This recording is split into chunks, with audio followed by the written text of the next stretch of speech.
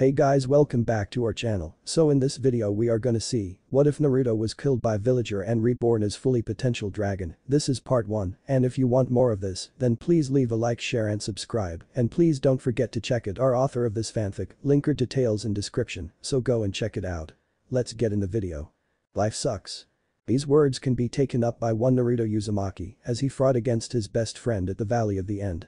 Naruto's life had pretty much sucked ever since he was born. When he was born, a massive 9-tailed fox attacked and was sealed inside his stomach by the 4th Hokage. Sadly, the villagers needed something to vent their anger on. The result was Naruto's tortured childhood. He was given overpriced rotten food to eat, had little to no friends, and was treated like a leper.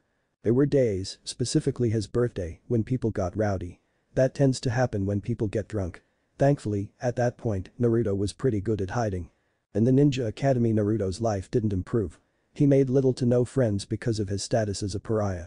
On top of that, the many teachers would sabotage his work, so he became known as the class idiot and was the dead last of his year. While some teachers didn't sabotage him, the Jinchuriki thing did work against him by giving him more chakra than the average genin at his age. As a result, Naruto had trouble doing simple techniques like clones, substitutions, and transformations. As a result, he was labeled a lost cause since the teachers didn't want to put in the extra work. Naruto also had to play the part of an idiot because it helped keep the villagers off his back, especially the shinobi. Naruto had contemplated leaving, but he couldn't. He had nowhere to go.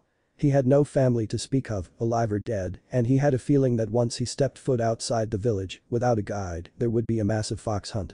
He managed to graduate, after 3 failures, by mastering an A-rank technique called the shadow clones, which he could use with extreme ease and beat the tar out of a traitor to the village. After graduating, he was put with the Rookie of the Year, Sasuke Uchiha, and his number 1 fangirl, Sakura Haruno. Their sensei was Kakashi Haddock, a perverted jonin who spent most of his time reading smut. Their first test resulted in Naruto being tied to a post, even though Sakura did nothing the entire test but hide. Right away, Naruto realized Kakashi was just like the rest of the villagers.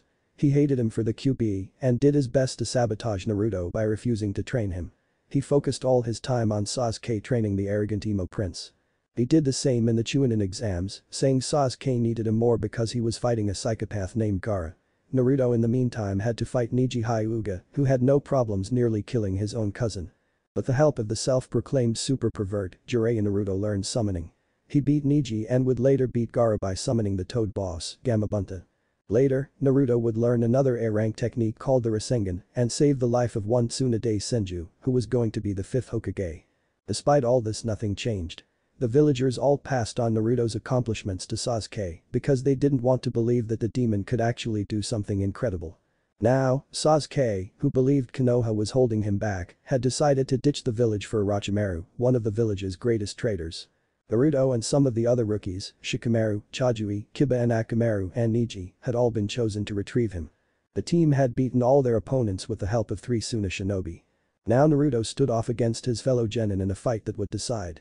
Sasuke had activated a curse seal he had on his neck and had gone into a second state that turned his skin gray, his hair purple, gave him a black mark on the bridge of his nose, and turned the sclera of his eyes black. Naruto was currently wrapped up in a cloak given by the use of the QB's chakra. He had a large fox tail and 2 large fox-like ears on his head formed by the cloak. The two glared at each other across the way of the 2 statues of the Valley of the End. Naruto formed a large spiraling ball of chakra in on hand, while Sasuke gripped what like a ball of lightning. The two launched at each other. Rasengan. Chidori. The two clashed with a loud bang. A massive black orb formed in the middle of the waterfall, and there was a loud explosion. When the smoke faded, it showed Naruto and Sasuke lying down on the ground. Obviously, the fight had taken a lot out of them. Meanwhile, a man in jonin attire with gravity-defying silver hair, a headband slanted over one eye and a face mask saw the whole thing. With him was a mole brown pug that had a darker brown snout, ears, he had a blue vest that had a seal on the back, and a headband like Naruto's and the silver-haired man. "Well, what do you know?" The pug said in a deep gruff voice that was very deceptive for his cute appearance. The kid actually won. "Well, it looks like you won't need me anymore, Kakashi. See you later." The pug vanished in a puff of smoke. Kakashi stood up and clenched his fist. He had seen the jutsu Naruto had used.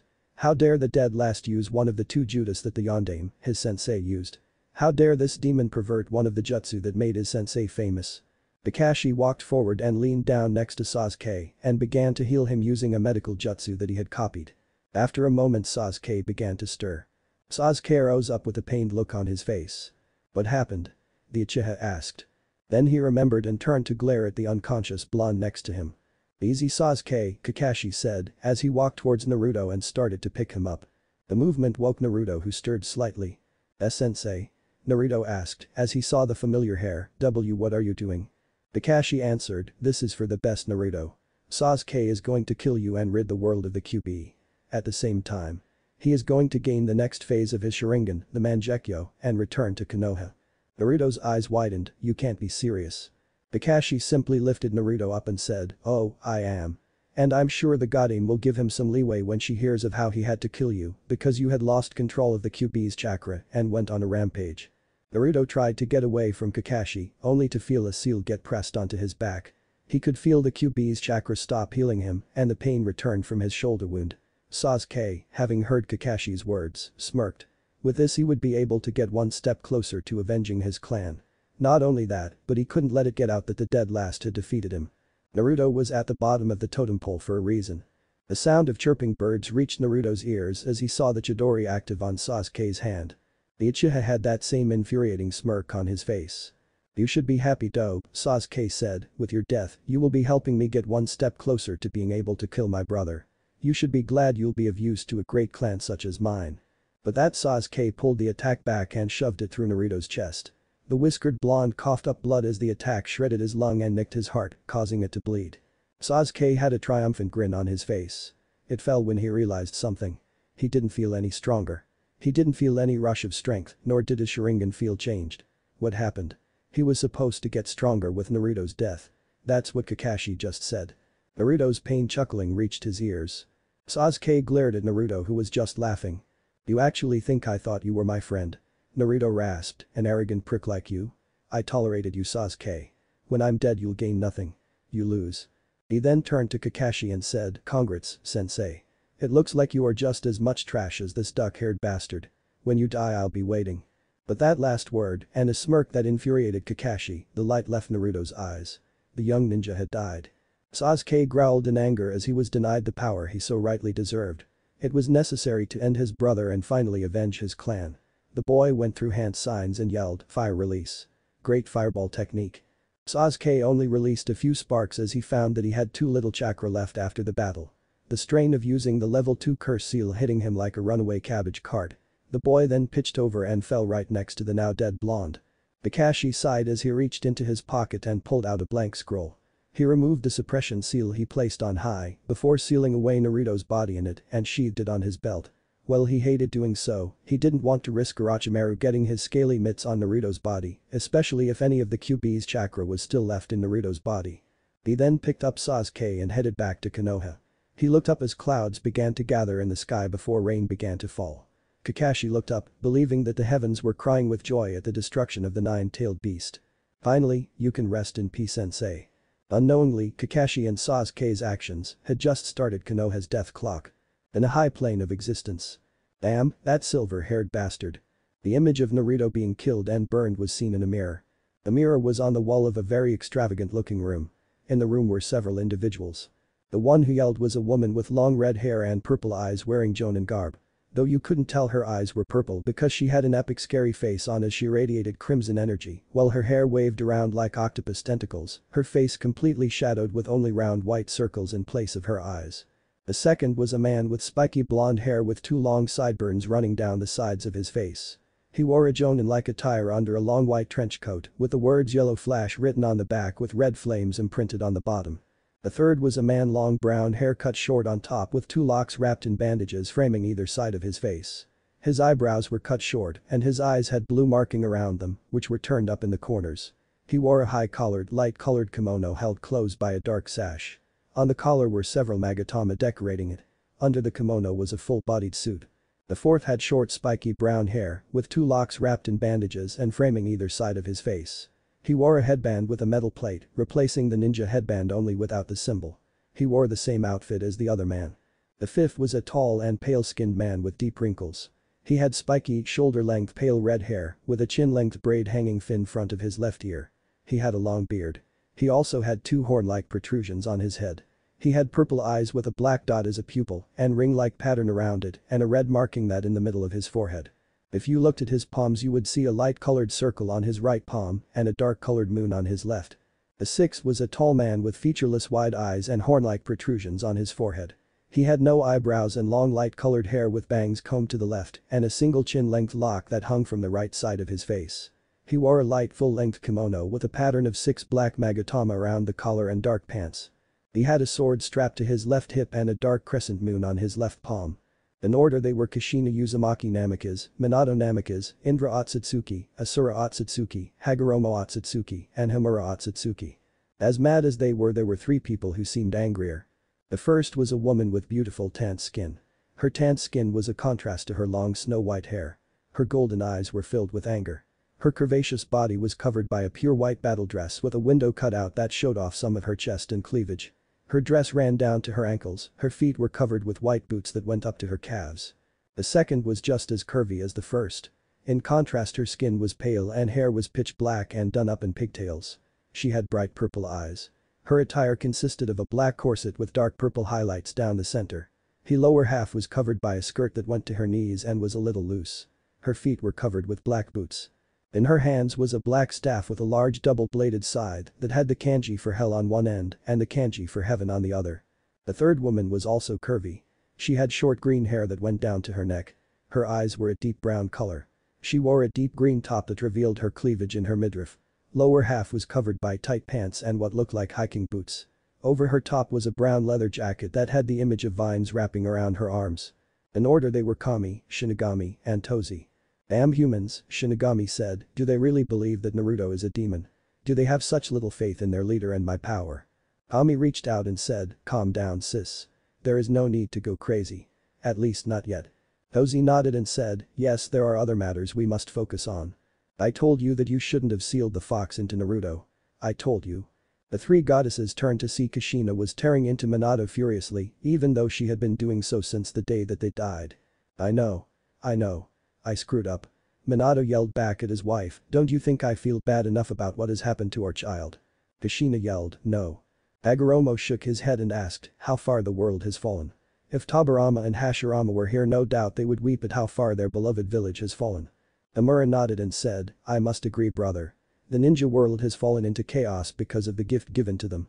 Asura crossed his arms and said, it is truly heart-wrenching to see my reincarnation put through such pain. Indra nodded and said, yes, and mine has become so horrible. At least after my defeat I began to mellow out. Kami walked forward and said, all right, I believe we are all in agreement. Everyone looked at the goddess and nodded. Kami reached out and snapped her fingers. Ashes began to form and rose from the ground. They began to mix together in a small twister before growing bigger and forming a skeleton. After a few more moments, muscle and sinew began to form and then skin. Orange cloth began weaving into existence on the body. In a matter of minutes Naruto was back and alive. What the hell? Naruto looked at his hands, shocked to be alive. The next thing Naruto knew, he was enveloped by a powerful hug and being squeezed like crazy. All Naruto could tell was a lot of red color. Oh, Sachi. I missed you so much. Naruto then pushed away from the powerful hug despite the woman's bizarre strength. Naruto stepped back away from the duo. Then he saw him. The blonde-haired man behind her. Hi. Minato said awkwardly. Naruto's look became angry. You. The next thing the dead Kage knew, he was tackled to the ground. Before he could gain his bearings, he found himself being beaten in the face by Naruto furiously. You bastard. Do you have any idea what you put me through? Do you have any idea the suffering I had to endure because of you? Why did you choose me? Why? Kushina managed to pull the boy off her husband. Naruto was now thrashing around in her arms. Minato got up off the ground and said, okay, I deserved that. Naruto writhed in Kushina's arms. Tears of anger were running down his cheeks. He stopped and just started crying. Why did you pick me? Naruto asked. The older blonde answered, because you're my son. Naruto froze. There was a brief silence. Kushina let her son go. Minato approached slowly. Naruto then threw out a leg and kicked the man between the legs. Minato let out a cry of pain as he fell to his knees, clutching his injured body. The other guys in the room all winced at the strike to the balls. Kushina then wrapped the blonde around the boy's shoulders and hugged him tightly. Does that mean you're my mom? Naruto asked. The red-haired Kunoichi smiled and said, yep, Kushina Uzumaki. The red hot-blooded habanero and second Jinchuriki of the QB, Databane. Naruto blinked and laughed and said, wow. Now I know where I get my verbal tick, Databeo. The older Uzumaki giggled cutely. As she snuggled Naruto tightly, like she had hoped to do when he was a toddler. She then made the mistake of rubbing Naruto's cheek. Naruto purred. Kushina pulled back in shock as Naruto looked very embarrassed. She was then hugged him squealing, cute. Naruto continued to purr in his mother's embrace, though he tried to get out of it, but it was very difficult given Kushina's incredible strength. The three goddesses smiled and Kami said, as much as I hate to break up the touching family moment, we have business to get to. The young ninja looked up at the three women and blushed slightly at how pretty they were. Naruto, Kushina said, may I introduce Kami, Shinigami, and Tozi, the three goddesses, and the Otsutsuki family, the family of the Sage of Six Paths. Naruto looked at his mother, then the three goddesses and the people who started the ninja world, not that he knew that last one of course. Naruto looked at them briefly, brining in their features as he realized that they were not only telling the truth, but he could feel the incredible power coming off them. He could have sworn he heard a voice in his head say, holy shit, but he pushed that aside. Naruto blinked in shock before finally bowing deeply to the three goddesses. Naruto wasn't that big on manner or tact, but even he knew that you shouldn't mess with divine beings. Kami smiled and said, there is no need to bow before us, Naruto. We have brought you here for a reason. Naruto answered, what? What reason do you have to talk to me about? Kami answered, the world has become a dark and desecrated place. The gift of chakra given by the Sage of Six Paths has been abused over the years. Even the person who was supposed to have the power of the Six Paths has been corrupted. We want you to bring peace to the world. Naruto blinked and said, peace? What are you talking about? Wait, aren't you three our goddesses? Can't you do something? Tozi spoke up and said, unfortunately, ancient laws passed by creatures older than us prevent us from involving ourselves in the world of mortals. We are, however, able to choose champions to fight for us on the mortal plane. Shinigami nodded and said, yeah, you are the only one. There is another person from your village who has caught the attention of a few of our siblings. I believe his name was Itachi. Naruto's eyes widened at the name of the Akatsuki member who he had seen before. He flinched slightly as he remembered the cold, emotionless eyes that the Uchiha clan murderer. Are you crazy? Naruto yelled. I may have a grudge against Sasuke, but Itachi, that guy murdered his entire clan on a whim. Why the hell would he do that? Kami stepped back, surprised at the boy's words. Then she held out her hand. A portal appeared in front of them. Curious, Naruto approached the portal and was surprised to see a conversation between the Sandaime and a younger Itachi. He heard them speak about how the Uchiha clan was planning a coup. How Itachi had been forced to choose to kill them to prevent it. He could see the regret in Itachi's eyes as he was given the order. Afterwards, it showed Itachi being inducted into the Akatsuki. He saw the tears of anger running down his cheeks and his wail of absolute sorrow. Naruto blinked in shock. He had no idea. It also meant that Sasuke wasn't even fighting for the right reason. His thoughts turned dark as his mind went back to Kakashi and Sasuke for what they did to him. Killing him for power and doing so because of some stupid old grudge. It also made Naruto wonder what would happen if Sasuke ever found out the truth. Naruto was brought out of his thoughts when Kami spoke. There is more than just that, Naruto, Tozi said, the man you called a grandfather is not the man you knew him to be. Naruto looked at the nature goddess with a confused expression. What do you mean? The old man was always there to help me when I needed it. Kami waved her hand again and there was another image shown. It showed the old man talking with his advisors, two people whom the blonde knew hated him. They seemed to be talking about how they should have Naruto as a weapon for their village, nothing new to most. What shocked Naruto telling them that he agreed? How he told everyone in the village his status because he knew that they would react badly to this information. Ordering certain Anbu to make sure Naruto would be caught in certain bad situations and others to save him. Also he would have a reason to have some connection to the village. If that wasn't enough to hurt Naruto's image of the old leader, the image rewound a few years to show the four meeting again and planning the downfall of a country called Uzushio. He saw the younger Sarutobi give orders to sabotage the seals protecting the village and ignore all calls for help. He saw the village fall, with his mother being led to Konoha. The image then began to fast forward showing a younger Naruto having special seals placed on his body that would further cripple him, all provided by the bandaged old advisor, Danzo, if he heard right, only to have the seals be burned off by the QB's influence. The elder ninja present looked upset at the new information, especially Kushina, as displayed by her hair rising and waving around like the tails of a certain giant fox. The Otsutsuki siblings looked upset as well. He was shocked to find out that this was to bring the QB to Konoha, so they would have a weapon against the other villages. Naruto fell to his knees in shock. His grandfather figure, the man who laughed at his pranks and welcomed him into his life with open arms, was a fraud. He didn't see him as a monster, but he only saw him as a weapon and a tool. Naruto felt like his world had just shattered. The trio gave Naruto a couple of moments to get his head together. Like we said, the world is corrupt. There are other examples, such as your treatment as a child. The bloodline massacre in Kiri, the abuse of the Biju to create the Jinchuriki and their abuse. We want this to end. We want to bring true peace to the elemental nations. Naruto blinked in shock. What did you mean by bring peace? What do you want me to do? Ami smiled and said, we will bless you with power from all three of us. We have also found someone to teach you.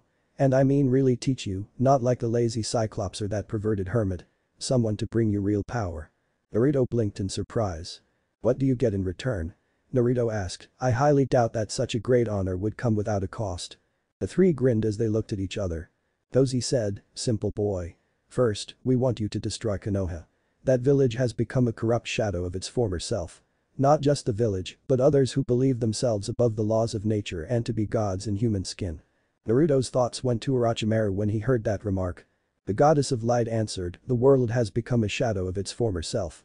Your ancestor, the sage of six paths, gave chakra to the world in hopes that it would help the world. Instead it has led to a war-stricken world. For you to complete this mission, Naruto, you must bring peace to the elemental nations. Naruto's eyes widened slightly.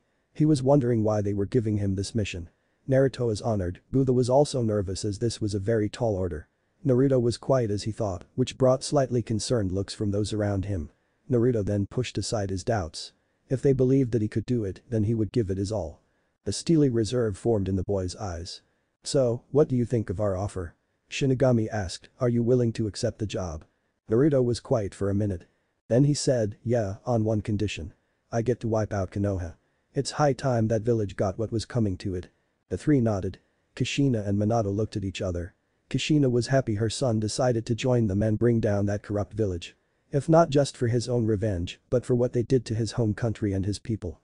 Minato looked upset slightly at his old village, but he quickly squashed the feeling. Ami stepped forward and said, as Kami I bless you with my power over light. You can heal any wound, physical and mental, revive the dead. She leaned down and kissed his left cheek, causing him to blush and leaving a white lipstick mark. Shinigami stepped forward and said, as Shinigami I bless you with the power over darkness. You can cause any injury, manipulate the darkness. She leaned down and kissed the boy's right cheek, leaving a purple lipstick mark. Tozi then said, as Tozi I bless you with the power over nature. You can freely communicate with animals of all kinds, and I give you knowledge of every jutsu on earth. She leaned down and kissed his forehead, leaving a green lipstick mark. The three marks then glowed brightly as they faded. Naruto then felt a huge rush of power run through his body. Naruto groaned in pain before taking a few steps back and rubbed his head. Oh man, the blonde boy said, I feel like I just chugged down a huge barrel of energy drinks. Kushina said, come on now Gaki. We can start your training tomorrow. For now, though, I'd like to catch up with my son and I think you'd like to meet your other teachers.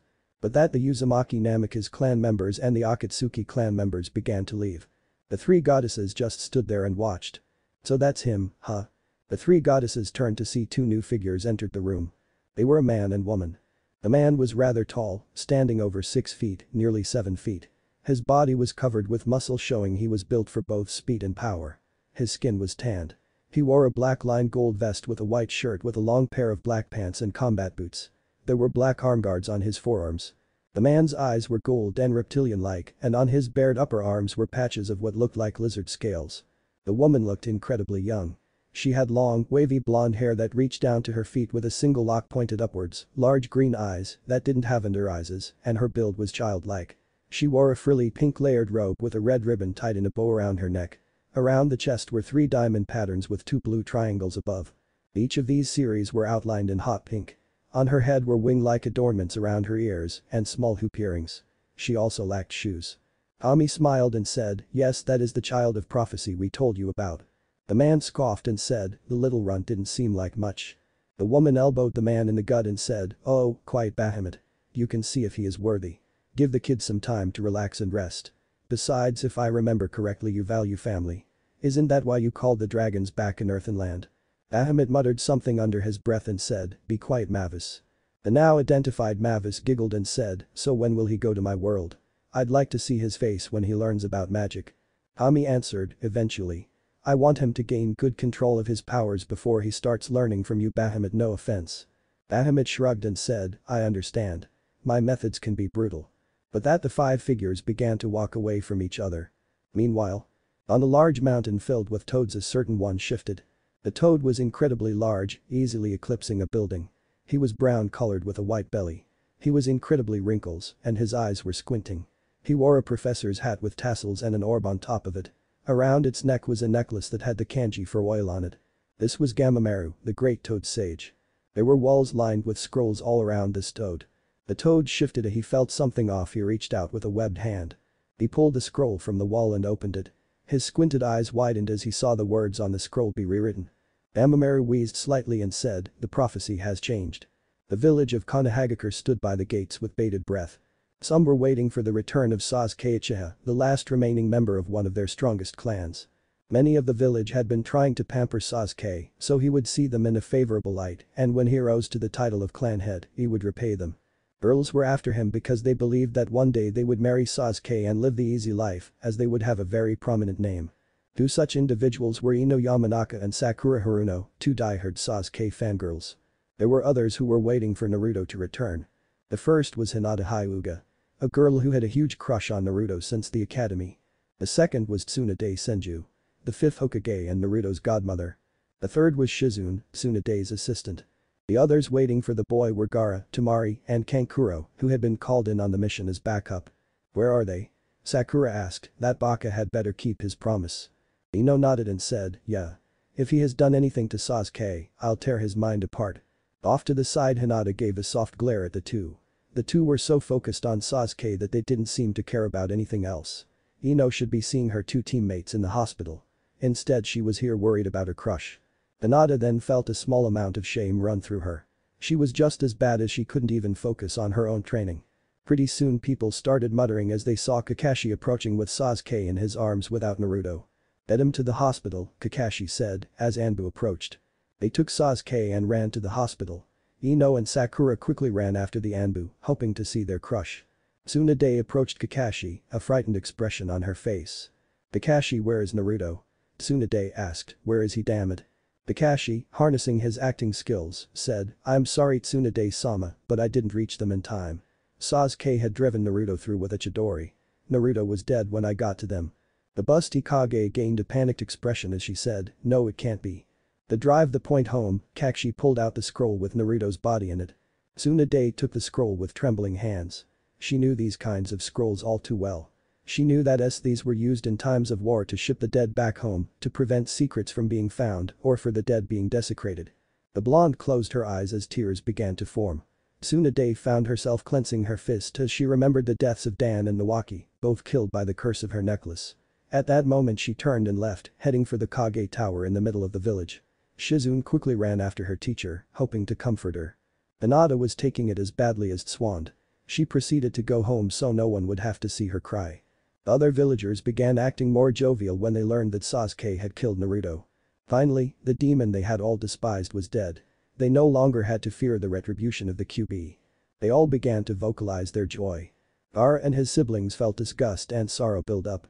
Sorrow for the loss of the boy who had helped to make their damaged family whole again after their father turned Gaara into a virtually emotionless fighting machine. Anger at the villagers for their disregard for the death of someone over something that they had no control over. Beyond that was disgust towards these people for celebrating the return of a traitor. Had it been their village, Sasuke would have dragged Sasuke back in chains and then had him tried for what he did. However, it seemed that they didn't seem to care. The trio of Sand Ninja began to leave, heading back home. They would make sure that the Wind Daimyo would know of how their so-called ally treated their own. Meanwhile on Mount Mayaboku. "What do you mean the prophecy has changed?" The shout came from Jiraiya, the Toad Sage, echoed throughout the chamber Gamamaru was in. "Yes," the great Toad Sage said, "the prophecy has changed. It doesn't refer to a child anymore. Now it refers the spawn of a dragon who will bring peace or destruction of the world. It says that with the power of the heavens and with golden fire, he will eviscerate all evil with the help of the 9 keys. Jiraiya looked confused at this. What the hell did this prophecy mean? Why do prophecies always have to be so damn cryptic? He didn't know what the heavens meant. Could it mean the Sage of 6 Paths or something else? The gold fire was probably a bloodline or some ability he had. As for the 9 keys, he immediately thought about the tailed beasts. He idly wondered what this would mean for Naruto. Jiraiya. The white-haired super pervert turned to see a toad that far eclipsed his own size, but not as big as Gamamaru. The toad was orange with blue markings. Bandages were wrapped around his body and left foreleg. He had a necklace with 7 large beads on with the central and largest one had the kanji for loyalty on it. It was Gamma, the holder of the toad summoning contract. What is it, Gamma? What's got your armor in a wad? Jiraiya asked, confused. Instead of answering, the toad took out the summoning scroll. He laid it down and opened it. Jiraiya looked down at the open scrolls. He was curious, and when he caught sight of Naruto's name. The name that was normally written in red blood had turned black, signifying Naruto's death. Oh no, Jiraiya said, I have to go. Gamamaru, tell Ma and Pa Toad I say hi. But that Jiraiya vanished in a plume of smoke. Moments later in Konoha. Jiraiya appeared in a large blast of smoke. He was treated to the sight of Tsunade chugging down a huge bottle of sake. Well, this did result in his favorite parts of her moving in a nice fashion. He also knew that Tsunade only drank like this when she was grieving, as he saw her do it when Dan and the Waki died. Tsunade, Jiraiya said, getting the woman's attention, is it true? Is Naruto really gone? Tears spilled down the woman's face, and that was the only answer that the old pervert needed. Jiraiya swept her up in a hug and held her tight, hoping to comfort his oldest friend. Why? She asked, why does that damn thing keep taking everybody away from me? Tsunade sobbed as he continued to hug Jiraiya. She was also trying to keep aware of where his hands were. Luckily, they stayed on her back. It's okay, Haim, Jiraiya whispered, let it out. Let it all out. She did. All the pain she had bottled up over her brother, Nawaki, her lover, Dan, and now her godson, Naruto. Tsunade sobbed into her fellow Sanin's shoulder. This is all my fault, Tsunade sobbed, I shouldn't have left. I was so upset over Kushina, I didn't even think of coming back. Jiraiya said, it's my fault too. I should have checked on Naruto when I came to give Sarutobi-sensei my updates. I should have been a better godfather. Now I know when I die, Kushina, Minato, and probably Naruto are going to kick my ass into reincarnation. Despite her upset-natured, Tsunade couldn't help but chuckle. The image of the 3 family members beating the tar of the old pervert brought her spirits up some. The pair backed off from each other. There was a brief silence. I'm leaving. Jiraiya turned to Tsunade with a shocked expression. What? The busty blonde sighed and said, I'm leaving. I don't have anything tying me to this village anymore. I'll just use my Sanin travel rights, and there's nothing those old farts or that old freak Danzo can do to stop me from leaving. Jiraiya said, I take it that there is more to this than just Naruto dying. She turned to the window and said, ever since the news of Naruto's death these idiots have been celebrating. This is not the village that my grandfather founded. I can just see him and my grand-uncle rolling over in their graves so much that they wear through the wood in their coffins. Jiraiya nodded and said, good luck with that, Tsunade. You know how the council will feel about a skilled shinobi like yourself leaving. Tsunade scoffed and said, I'd like to see them try. Like I said, they can't do anything thanks to my rights.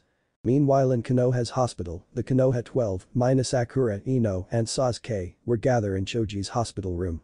Naruto's dead. Choji asked from his hospital bed. The overweight ninja was hooked up to a heart monitor and a couple of IVs. He tried to move, but his muscles screamed in agony due to the red soldier pill he ate. It's hard to believe, Kiba said, wearing bandages on his body as well as his arm in a sling. He may have been a baka, but hell if he was a tough baka. To be honest, I always had a feeling that Naruto would outlive us. The guy was so too stubborn to die. Kiba had been forced to acknowledge Naruto's growth into a shinobi after the way he defeated him and Neji. His thoughts shifted to Akamaru, who was currently at his family's veterinary clinic. Neji just sat off to the side, thick bandages wrapped around his shoulder where an arrow had pierced his shoulder and stitches on his back where several kunai had pierced his back. His uninjured arm was clenched as he tried to keep himself from getting too angry. Troublesome, Shikamaru muttered as he glanced down at his broken finger, the only injury he sustained during this mission. The others all seemed upset. They may not have held Naruto in high regard, but they couldn't deny that it was upsetting. Lee felt tears run down his face as he felt anger run through his body. The most youthful Naruto had fallen in battle bringing back the traitor. He swore that he would live on in his friend's name, in the name of the boy who helped save his ninja career. Suddenly, the door opened and a member of Anbu wearing a wolf mask entered the room. He looked at the members of the room and said, for those who are not part of the Uchiha retrieval mission, please leave. We need to talk to the members of the team. In another room. Sakura and Ino sat while Sasuke laid in a bed, waiting for him to wake up. Sasuke had immediately been rushed to a hospital room to examine his wounds. Thankfully, to the fangirls anyway, he only had a few broken bones, minor lacerations, and was suffering from some minor chakra exhaustion. Well, it seemed that the room was vacant other than the Damn, Ino said, Naruto really did a number on him. Sakura scoffed and said, Naruto just got lucky. There's no way the dead last of our class could have beaten Sasuke. Ino nodded and said, yeah, you're right. I'm going to get something to drink. You want something? Sakura answered, water, please. The Yamanaka heiress walked out the room, closing the door behind her. There was a moment of silence. "You're so pathetic," a voice rang in Sakura's head. Sakura sighed and thought, I thought I got rid of you. What do you want? Inner Sakura, a second personality that Sakura had, called as for short, said, why are you even doing this? You're sitting beside the guy who tried to betray your village after your other teammate died, are you really that shallow? Sakura thought back, I don't have to take this from you. Iz responded, well, you got me sister, too bad, so sad. Honestly, I thought that the whole mission to Wave Country would have been enough to knock you off your high horse, but apparently, you're too cocky to think that you can't be taken down. Sakura retorted, oh please. I was the Kunoichi of the year and Sasuke was the rookie of the year. We are meant to be. He almost kissed me that one time and we probably would be dating now if Naruto hadn't kept getting the way by constantly asking me out. Iz answered, yeah, and the fact that Sasuke seemed to be acting a little out of the ordinary completely slipped your notice, Ms. Kunoichi of the year. And we both know that you only got that title because of your book smarts, which has gotten you nothing. Sakura was about to argue with her, but Iz cut her off. And before you start going on about what you've done, let's recap. During the bell test, all you did was run through the forest and fainted when you saw an illusion and when you saw Sasuke buried up to his neck in the dirt. During the wave mission, you just stood by and guarded the bridge builder. If it were for Kakashi, Sasuke, and Naruto, you probably would have been cut in half by Zabuza and his helper. Sakura tried again, but Iz refused to let her get a word in. In the forest of death, you had to be saved by Rock Lee, Ino, Choji, and Shikamaru. Ryu stepped up, but you still had to be saved. You didn't make it to the finals while Naruto and Sasuke did. Then when Gaara attacked you just wound up playing innocent bystander. Now that you think that you've had training from Tsunade that you're actually better. Sakura growled out, forgetting to speak mentally, I am better. Iz laughed and said, really, because you haven't really done anything except help at the last second, get saved and pretty much nothing else. Just face it Pinky, you're the dead weight of the team, not Naruto. As for Sasuke, he hasn't even given you so much as a glance, or any girl for that matter. Wake the hell up. But that is went quiet. Sakura growled in anger as he glanced at Sasuke's still sleeping form. She growled as she pushed down her doubts and anger as she focused on the task at hand. At that moment, Ino walked back in with the water, which Sakura took with a small thanks and drank. It will all work out, Sakura thought, looking at Sasuke with an icy pit forming in her stomach, despite her willing it away, everything will all work out. Meanwhile in the Hyuga complex. Since she arrived home, Hinata had been crying in her room on her own. She heard several branch members trying to coax her out of her room, but she told them to leave in her usual polite manner and just wanted to be left alone. Hinata sobbed into her pillow. The boy who could inspire her was gone. The boy she had crushed on for years was gone. She looked back and cursed herself for her weakness. She always watched from afar and never really approached him, her nerves always getting the best of her. Hinata got up from her bed and walked over to the mirror. She saw herself. She saw the sorrow-filled eyes. Her tear-stained cheeks flushed from the amount of time she had spent crying. She glanced at the nearby mirror which sat on a dresser. Near it was a picture of her as a toddler, smiling happily, next to her mother, holding the recently born Hanabi and her father, with a true smile on his face, as opposed to the constant serious scowl he usually wore. Ah-chan, Hinata thought, why did you have to go? Father and Hanabi both treat me so coldly. And now this. Is everything I know going to be taken from me? Hinata's eyes became strong as she thought, no, I won't fall into despair. For Naruto-kun I will become stronger, for him and for you. I've already started working on my own version of the gentle fist. Maybe I can talk to Guy-sensei and Lee about it. Given that they've trained Niji, they might be able to help me. The look of determination that almost rivaled Naruto's filled the child's wide eyes as she left the room to find the two members of Team 9. If she was looking at the image of her mother on the picture, she probably would have seen her mother's smile grow slightly. Meanwhile in Omegakure, several figures stood around a large statue. There were 8 of them, all of them wearing black cloaks that had red clouds on them. The first was a male with onyx eyes that had long, pronounced tear troughs. His hair was jet black and was pulled in a low ponytail, and his face was framed with center-parted bangs that extended to his chin. The cloak he wore had a high collar. Under the cloak he wore mesh armor with navy accents under an identical t-shirt, with a simple white belt around the waist and dark blue pants. On his right ring finger was a red ring with the kanji symbol for vermilion on it. Around his neck was a necklace that had 3 silver rings with red gems in them. On his hands you could see black nail polish, as well as black nail polish on his toes. On his forehead was a Konoha headband with a slash mark through the symbol. This was Itachi Uchiha's rank missing nin from Konohagakure and slayer of the Uchiha clan. The man next to him was by far the tallest, and he looked kind of strange. His skin was pale blue-gray with small round, wide eyes, gill-like facial marking under his eyes, giving him a shark-like appearance. If you could see under his attire you'd see actual gills on his shoulders. His teeth were sharp and triangular. His hair was dark blue and spiked up in the shape of a shark fin. On his fingers and toes were dark purple nail polish. There also a sash going around his body holding what looked like a club covered in bandages with a long light yellow handle with a small skull adorning the bottom of it. On his left ring finger was a yellow ring with the kanji for south. On his forehead was a Kurigakur headband with a slash through the symbol. This was Kisame Hoshigaki, a former member of Kurigakur's Seven Swordsmen and Monster of the Hidden Mist. Next to him was a medium-length silver hair that was slicked back and distinct purple eyes. He wore the black cloak with red clouds like the others. Under the cloak he wore pants and sandals. Around his neck was the headband symbol of Yugakur with a slash mark through it. He also had an amulet that had a symbol that looked like an inverted triangle in a circle. On his back was a large triple-bladed scythe with red blades that got smaller from top to bottom, a red shaft with bandages wrapped around the bottom of the long handle, a black cable that connected to the man's arm, going up his cloak sleeve. On his fingers and toes were dark green nail polish, and on his left index finger was an orange ring that had the kanji for 3 in it. This was Haiden the Jashin priest. Next to him was the second tallest of the was tan-skinned, and he looked like a man in his prime given his muscular build. He wore a white hood and a black mask leaving his green pupils and red sclera eyes, wore the black and red cloak and a headband for Tokigakur on his forehead with a slash through the symbol. On his fingers and toes he wore dark brown nail polish, and on his left middle finger was a dark green ring with a kanji symbol for north in it. This was Kakuzu. Next to him was a rather feminine-looking man if his long blonde hair was anything to go by. He had slanted blue eyes, and his long blonde hair was in a half ponytail with the rest hanging down freely, with a bang hanging over his left eye. If you could see under that bang you'd see a scope. If you could see the palms of his hands you would see mouths on them. He wore the normal cloak. Under that cloak he wore a belt that had various bags of clay. He wore black nail polish on his fingers and toes, and on his right index finger was a teal ring that had the kanji for blue or green in it. This was Dodara, the Mad Bomber. The next figure was by far the shortest of them. He was hunched over with pale skin and a black mask. He wore a straw hat on his head with strips of white cloth covering his face. Unlike the others he didn't wear nail polish or ring. This was Sasori of the Red Sand. Next was the only woman of the group. She stood relatively tall with blue hair, amber-colored eyes with lavender eyeshadow, and elaborate piercing. In her hair she had a light blue paper flower and a neutral expression on her face.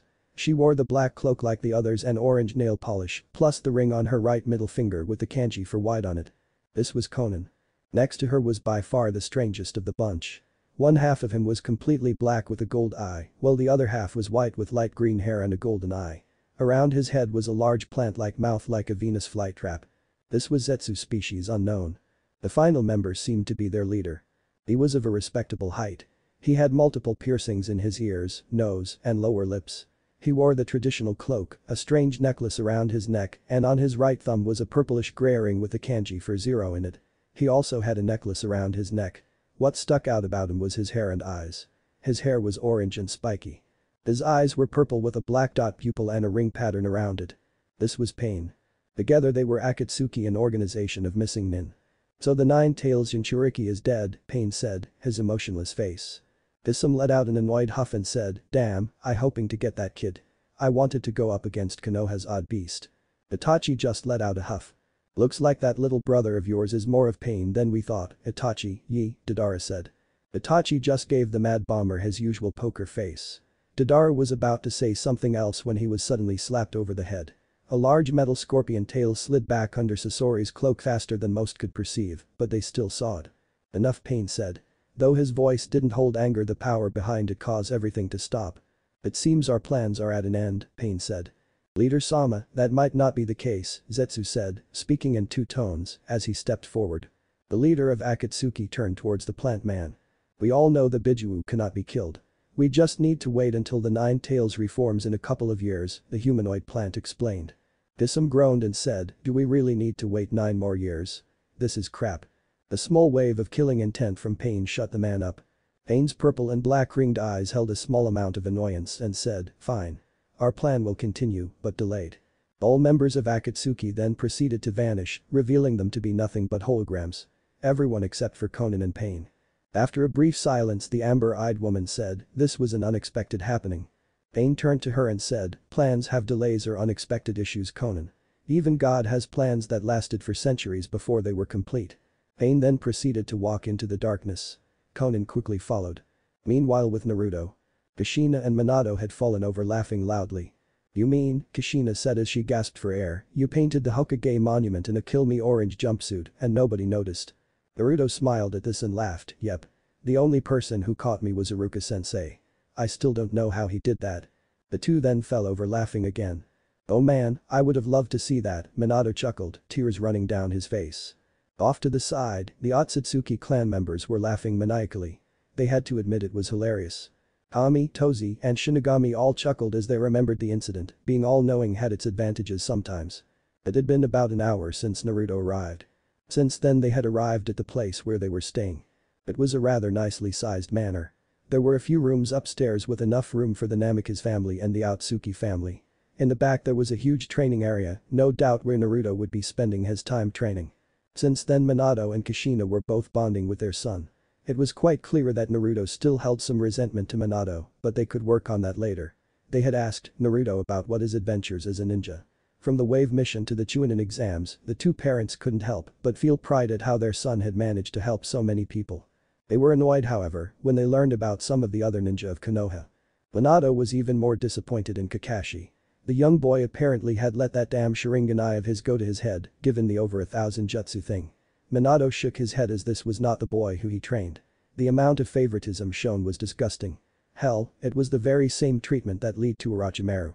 Kushina was thinking more along the lines of beating the tar out of the silver-haired hypocrite. Another thing that got them was how much the academy had degraded. They were popping arrogant pains left and right.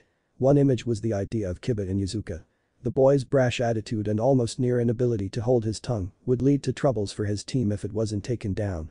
Hopefully Naruto's embarrassing defeat of him brought down his ego some. They were also appalled at the fangirls being produced in the form of Ino and Sakura. Two girls who dieted and didn't take any of their training serious unless it involved their crush. It made them wonder how they had survived so long. They also regaled Naruto with tales of their youth. Telling him about their times in the academy and what they had done when they were his age, as well as a few war stories from the ninja wars. Naruto learned he got his verbal tick from his mother and, apparently, go this dad's taste in women. That being women with unique features. This made a lot of sense given his crush on Sakura. The partying mood went down after a while and Naruto decided it was a good time to move on to a serious subject. So, Naruto said, I've been going through this but can't figure it out. How exactly am I supposed to bring peace to the world? The feeling around the table became serious. First of all, Hagoromo said, we need to approach the major issues. First, you are going to have to take the remaining Biju from the elemental nations. The Biju have been abused throughout history because of their power, and I will not see that happen again. The second will be the destruction of the Leaf Village, and finally the destruction of the Akatsuki. Naruto blinked and said, so the Akatsuki have to go huh? What about Itachi? Indra answered, don't worry Naruto, Itachi will be saved. As for uniting the ninja world I have a feeling someone may cause it unintentionally. Kushina then said, now, it's starting to get really late. We should get to sleep. We start training early in the morning. Everyone nodded and got up and went to bed. Naruto had changed into some pajamas and was prepared to sleep. For the first time in his life, Naruto felt like he didn't have to sleep with one eye open. The following morning. Naruto struggled to stay asleep as light flowed in from the windows. He groaned a bit as he tried to stay asleep. It was the first time in his life that he was able to sleep peacefully and damn if he wasn't going to enjoy it. Naruto rolled over in his sleep and snugged deeper into his pillows and almost went back to sleep. I say almost because a hand pushed his shoulder. Naruto, Kushina said as he pushed her son slightly, time to wake up. Naruto simply grumbled and pushed himself deeper into the bed, pulling the covers over his head. Kushina pulled the covers off, starting to get slightly annoyed with her son, refusing to rise from the world of dreams. Kushina then decided it was time to bring out the big guns. She left the room and returned a few moments later with a bucket of cold water in her hands. She drew it back and launched tea contents at boy. Naruto let out a shrill cry as the ice-cold water struck him, instantly arousing him from his sleep. What the hell, woman? Naruto, now cold and soaking. Kushina said, that's what you get for not waking up when I told you to. Now get dried off and come down for breakfast. We have some things we need to discuss. Naruto sighed and nodded. Naruto got up and changed out of his wet clothes. After a large breakfast that was made up of bacon, eggs, waffles, apples, milk, and orange juice, Naruto was given his schedule for the training he would receive. 7 o'clock to 7:30 breakfast. 7:30 to 8 o'clock morning workout. 8 o'clock to 10 o'clock chakra control exercises. 10 o'clock to 11 o'clock to jutsu training. 11 o'clock to 12 o'clock ninjutsu training. 12 o'clock to 1 o'clock lunch. 1 o'clock to 2 o'clock ninjutsu training. 2 o'clock to 4 o'clock fuinjutsu practice. 4 o'clock to 5 o'clock dinner. 5 o'clock to 10 o'clock relaxation. 10 o'clock bedtime. After looking over his schedule, Naruto felt a little nervous. That was a very long schedule, but knowing what his mission is supposed to be, he knew it was going to be a very long few years. He sighed to himself as he finished his breakfast. 7:30 to 8 o'clock morning workout. Naruto now stood in front of his mother. She crossed her arms as she looked across from the boy. "Okay, Naruto," the redhead said, "we are going to work on your body. This will work you up enough for the rest of the training for the day." Naruto nodded in understanding. "Now," Kushina said, "drop and give me 50 push-ups, 50 crunches, 50 squats, and then run 5 laps around this training area." Naruto didn't move as he just stared at his mother with a shocked expression. Kushina narrowed her eyes and yelled, "Did his stutter? Move." Her eyes flashed red and her hair raged like an octopus's tentacles. Naruto immediately dropped to the ground and started exercising. Shikamaru and Kiba were right. Moms really are scary. 8 o'clock to 10 o'clock. Kushina stood in front of her now exhausted child. The blonde was now doubled over and breathing very hard. "Don't tell you're tired already," Kushina said, "we've just gotten started." Naruto panted, slightly tired because of the exhaustion of the warm-up that he had gotten. "Now then," the woman continued, "from what you told me you know chakra control up to the water walking exercise, correct?" Naruto nodded. "Well, then we are going to improving on your normal chakra control," Kushina said as she motioned to the trees nearby. "You see these trees? You are going to climb up them via the walking exercise." Naruto frowned and said, "Seriously, mom? I can already do that." Kushina grinned and said, "Yes, but this is going to be different. Each tree is of a different density. One eye rotting and other such different factors. If you ever touch the ground at the end of the training, you will have to do that amount times 10 in push-ups." Naruto grinned and said, "Sounds easy enough." Naruto walked up a tree. He stood there for a moment before jumping to another tree. He held that for a moment before he realized his foot almost broke through the second tree's rotting bark. "Oh, and one more thing, Naruto," Kushina said as she looked up at her son, "dodge." Naruto looked confused for a moment and asked, "Dodge? Dodge?" Kushina then released a barrage of kunai. Naruto let out a cry of terror as he started dodging like crazy, trying to avoid the waves of weapons trying to pierce his skin. In the process of dodging, he didn't apply the right amount of chakra and slipped off the surface of a tree, falling to the ground. Naruto gave his mother a dirty look. "Don't give me that look, young man," she said sternly, causing the blonde to wince. The rest of the first hour continued like this. After an hour, Naruto had to do 100 push-ups from the tree exercise. After the hour, they changed things up, going with the water walking exercise using a pool that formed in the ground. This time Naruto had to walk on water while the water was swirling. Naruto had some trouble with this, but he managed to get it done quickly. Unfortunately, the method didn't work long as the water would speed up and slow down at random intervals and Kushina was still throwing stuff at him. By the time the second hour was over, Naruto was exhausted. Thankfully, Minato was the one who took over his training next. 10 o'clock to 11 o'clock. To jutsu training. Minato stood across from Naruto with his arms crossed. Naruto looked slightly winded as this training was far more intense than what he was used. "Okay," the older blonde said, "Naruto, I want you to attack me. Let's see just what you can do." Naruto nodded and charged. Minato dodged an overextended punch with ease. After a few minutes, Minato managed to get a feel for his son's style. If you could call it that. Naruto was more of a brawler than anything else. He used shadow clones haphazardly, only something an Uzumaki could do, to mob his opponent. While a good strategy, this could be a problem as the clones could get in each other's way if there were too many. Though he found that Naruto could think on his feet when he was duped by Naruto switching with a clone and a windmill shuriken flying at his head. "Okay, Naruto," the older blonde said with a smile, "I know your way of fighting, but it's time for you to learn how to really fight. This brawler style you use isn't going to cut it. So, follow me and do as I do." Naruto and Minato both got into a particular stance and they both started practicing. They went for the full hour before it was time to move on. 11 o'clock to 12 o'clock ninjutsu training. Naruto now stood in front of Indra. The first user of the Sharingan stood across from Naruto. "Okay, Naruto," the oldest son of Hagoromo said, "what do you know about ninjutsu?" Naruto answered, "Mostly the basics." Indra raised an eyebrow and his Sharingan flashed for a brief moment. Naruto's eyes became blank and then the blonde fell over unconscious. Indra sighed as he walked over to the prone boy and smacked him over the head. Huh, who, what it in the where? Indra sighed and said, this is going to take a while. 12 o'clock to 1 o'clock lunch. Naruto's stomach made a loud grumbling noise as he and the others all sat down around the table. There was a huge lunch filled with various foods, including ramen. After eating and getting a good amount of time digesting, everyone went back to work. 1 o'clock to 2 o'clock ninjutsu training. Ashura stood across from Naruto as he stood up ready for training. So, Naruto, what do you know about jutsu? Naruto thought for a moment and answered that it is the art of molding chakra through hand signs to launch attacks of various size, defend against other jutsu, enhance yourself, and other such effects. Ashura nodded and said, correct. Now what are the major affinities? Naruto gained a confused look. Affinities? Ashura rolled his eyes and mentally cursed the idiots in the academy before he said, Naruto, chakra affinities are the element a person's chakra is aligned to. This means they are more likely to use that kind of jutsu. Naruto thought for a minute and asked, so a person like Zabuza would have a water affinity, while someone like Sasuke would have fire and lightning. Ashura nodded and said, correct. Naruto then asked, so the main affinities would be fire, water, earth, wind, and lightning, right? Ashura nodded and said, yes, but there are 2 more affinities than just those. Naruto blinked and started asked, what? There are? Ashura nodded and said, there are. The other 2 main affinities are yin, which can be used to create anything from nothing, and yang, which can be used to give life. There are also sub-affinities which are normally seen as bloodlines that are 2 or more chakra natures mixed into one. An example being the first Hokage's wood release, which was a mix of earth and water chakra. Naruto listened in awe and then stopped for a moment when he realized something. Wait, I met someone a while back named Haku who could use ice techniques. Can that be made from mixing chakra affinities? Ashura nodded and said, yes, ice can be made by mixing water and wind chakra. Naruto blinked in surprise and said, so that means that all the elements can be mixed together.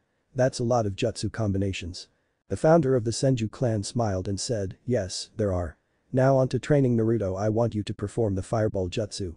Naruto blinked in confusion and asked, what, why? Ashura said, don't question your instructor. Naruto stepped away from his teacher and started to think about what he knew on the jutsu. He found it and went through the necessary hand signs. High release. Grand fireball. Instead of a large ball of fire, Naruto only launched a couple of sparks from his mouth. Aw, what? I did it right.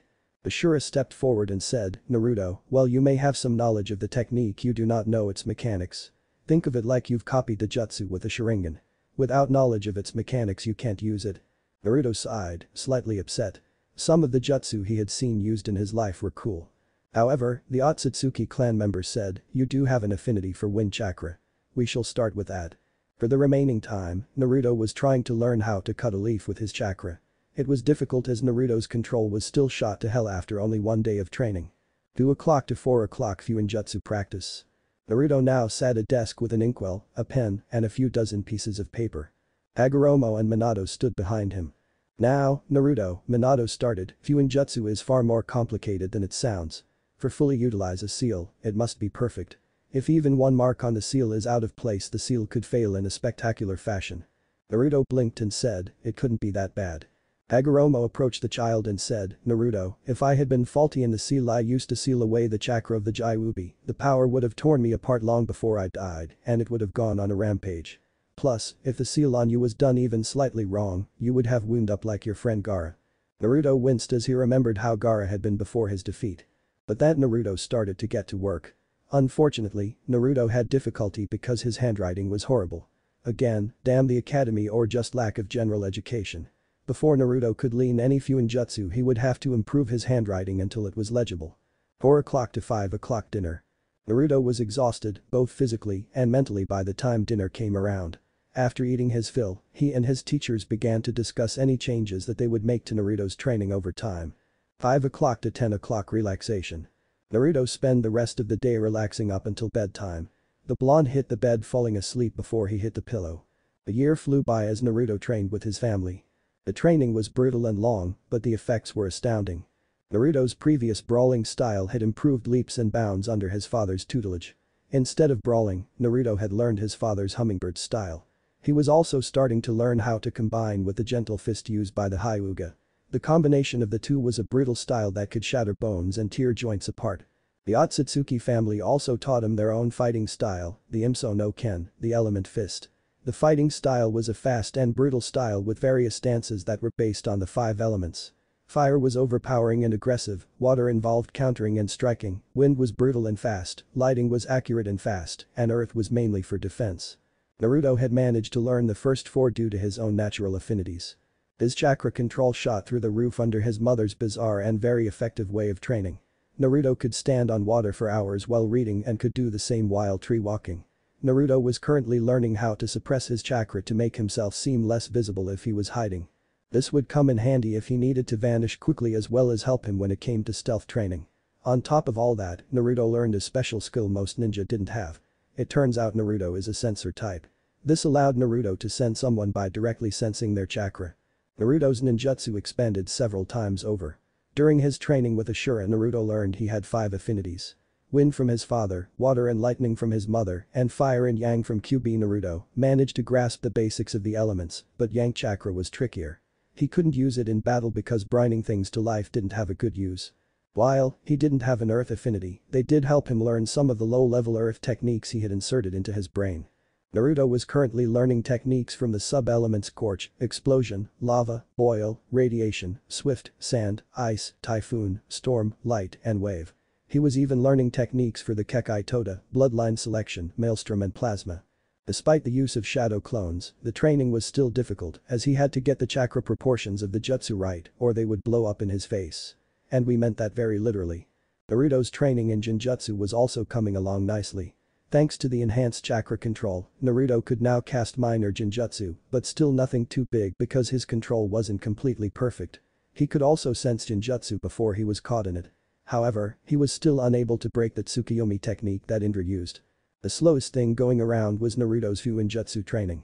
The art of sealing was incredibly complex and gave the blonde headaches sometimes. Shadow cones were proving useless as Naruto's head nearly exploded the first time he used it in his training. The training was coming slowly, but he was improving bit by bit each day. Aside from all of that, the goddesses would sometimes come down to help Naruto train with the gifts that they gave him. Tozi's gift came easiest, being able to speak to all kinds of animals. It was kind of fun to get someone else's point of view, and he could see how using normal animals as spies could be useful. However, they tended to give out a little too much information. In other words, TMI. Kami and Shinigami's gifts were a bit harder for Naruto to understand, mostly because Naruto had a bad feeling about the whole playing God thing. He had seen plenty of movies and read a few stories where that kind of power always went wrong. He was getting a good grasp of it at least. He could heal and cause all kinds of wounds, though he mostly stuck with lacerations and large bruises. Instant death touch was not something he was fond of. Unknown to the blonde, he would have a chance to test out his newly formed skills sooner than he thought. Meanwhile on Earth in a small village in River Country. So, are we all aware of the plan? A figure asked as he looked over the group of 4 standing around. 4 people, 3 men and 1 woman stood around each other.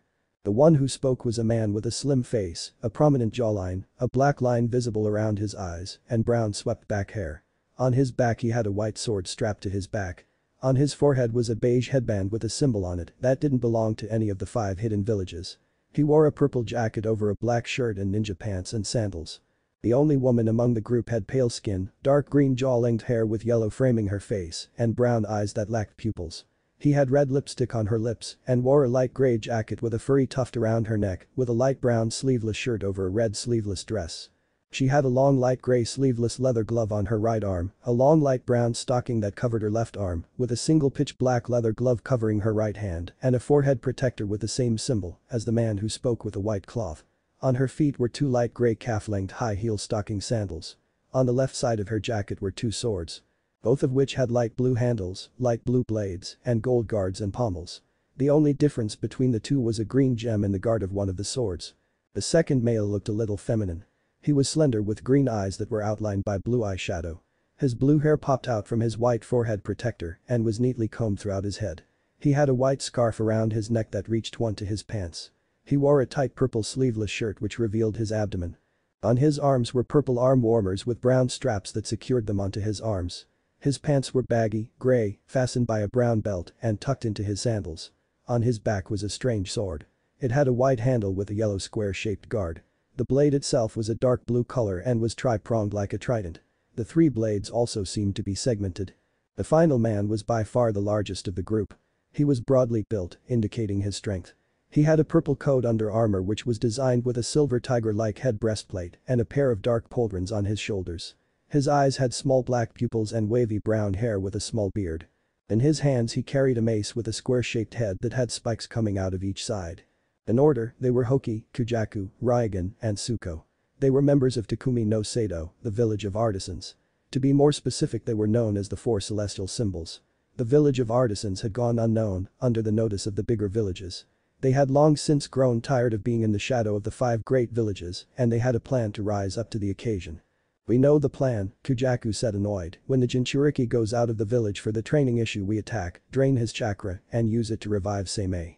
I don't know why you're so worried. With our weapons we can get this done easy."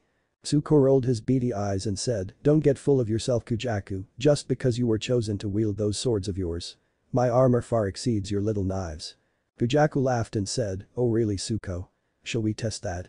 The two were about to go at it when Hoki pulled the sword from his back and swung it down, sending an arc of fire from the blade slashing between the two. Once the flames cleared, the sword was revealed. It resembled a long sword. The blade was pitch black and rectangular shape. Like the blade, the hilt and handle were black as pitch with white bandages wrapped around the handle and a green orb on the end of the blade. "Enough," he yelled, "all 4 of these great weapons will be needed to contain the one-tails. Now get some sleep, all of you. We'll need to be at our best for our coming mission." Kujaku and Tsuko glared at each other before parting ways. Raigan simply scoffed and started to walk away. Hoki sighed and rubbed his temples. "Just one more day," he muttered, "just one more day before you are revived, Seimei-sama. Just one more day." He smirked as he glanced up at the moon. Soon the village of artisans will be given the respect it deserved. In a place between worlds. Shinigami, Tozi, and Kami both crossed their arms under their busts as they watched the incident through their all-seeing orb. "What is it with humans wanting to bring people back to life?" Shinigami complained. "I mean, enough people die as it is, and I have enough paperwork." Kami answered, "Hey, you think it doesn't affect me? I deal with the person coming to life unnaturally. Do you have any idea how confusing that is to certain departments? Why do you think we got rid of the reincarnation idea?" Tozi said, "I think we have bigger problems, the effects of people getting brought back to life on the departments of life and death." Kami nodded and said, "Yes, again the humans wish to use the Biju for their own purposes. Plus, let's face it, they could become a problem in the future with their weapons, especially if Shukaku's chakra has a lasting effect on them." Shinigami asked, "Do you think Naruto is ready?" Tozi nodded and said, "Let's use this as a test. Our future husband needs to test his skills against people who aren't holding back. Plus, I think if he stays in the training area any longer he'll get some serious cabin fever." The trio of goddesses nodded.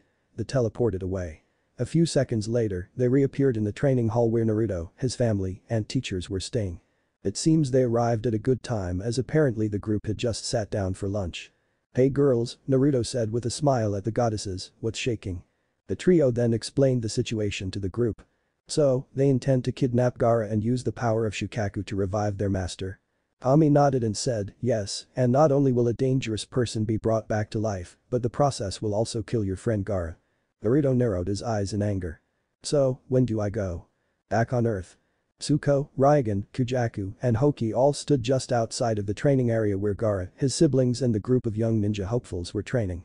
Thankfully, for them, the trees kept them hidden, that along with some nice chakra suppression techniques, kept them hidden as well. Hoki noted that Gaara seemed to be getting a little close to one of the students, a brunette girl, who was practicing with a rope dart. Hoki grinned and said, "Okay, it looks like the Jinchuriki is getting close to that girl there. We grab her and then we'll draw the Jinchuriki to us." He nodded at Raigan who pulled his sword off his back. With a smirk on his face he threw his sword out. The blue weapon shot out for several feet like a whip.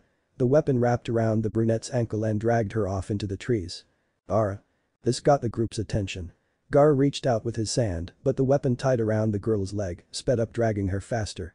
The weapon then slithered up her body and wrapped around her tightly, preventing her escape. Tenkuro, Gaara and Temari launched forward after her. Gaara launched his sand forward to grab her, but Tsuko leapt in the way, charging his mace with as much water chakra he could spare. He smirked and his flail swung at Gaara in an overhead arc. Gaara's sand acted immediately rose up and blocked the massive weapon. The wave of sand cracked under the force, but it didn't break. However, because of the water chakra, the sand became saturated with water. Now clumpy and hard to move, a portion of Gaara's sand was useless. Tsuko smirked at the reaction as he jumped back, just in time to avoid a barrage of kunai launched at him from Kankuro, who glared angrily at the man who attacked his brother. Kankuro sent out his puppet again, but this time it was intercepted by a massive blast of water. The blast launched a three-eyed puppet a tree just to the left of its puppeteer. Before Kankuro could reattach the chakra strings, he had to perform a substitution to avoid getting skewered by dark blue blade. He was glad he did as the tree that was behind him got torn in half. As the blade retracted he found himself staring a rather pleased-looking Raigan, the captured genin behind him, tired in ropes. Raigan then turned towards Gaara, who sent out his sand to crush his opponent. The feminine-looking man's blade became segmented and water came gushing out, stopping the sand. Now soaked, the sand became heavy and Gaara found difficulty using it. "Get off my brother." The group turned towards the sound to see Tamari with her fan drawn and opened. Wind release. Wind cutter. The blonde swung her battle fan as hard as she could, unleashing a wave of wind towards the effeminate male who just attacked her brother. Immediately, Kujaku appeared with her swords. Wind return. As the woman swung her swords, the wind warped around it, much to the shock of the wind mistress in training. The Bond quickly realized that her own technique was being used against her, closed her fan, and did her best to hold up against the skin-cutting winds as it slammed into her. The eldest of the Subaku siblings was knocked backwards into a tree. Gaara growled as he rose up. Unknown to the four criminals, he had a small amount of sand grinding up the dirt around them to create more sand. When he felt he had enough, the sand erupted from the ground and smashed into Raigan and Tsuko, knocking them away. The red-haired sacrifice then grabbed the female genin and used his sand to propel them upwards, attempting to get some distance between them and to keep her out of the. Off to the side, Hoki, who had kept a good distance, nodded and knew that this was their chance. He stabbed his sword into the ground. Kujaku and Raigan did the same thing. Ninja Tools barrier. Reverse fish scales formation. Moments later, a massive wave of water erupted from the ground via the underground waterways. The water formed a dragon that slammed into the Gaara and Mitsuri were soaked to the bone. Worse yet, the force of the water was enough to tear off his gourd. Tsuko jumped up and grabbed the boy and threw a chakra-infused punch. With his sand armor loose and with his sand unable to protect him, the impact knocked the air from his lungs and nearly had enough force to knock him out.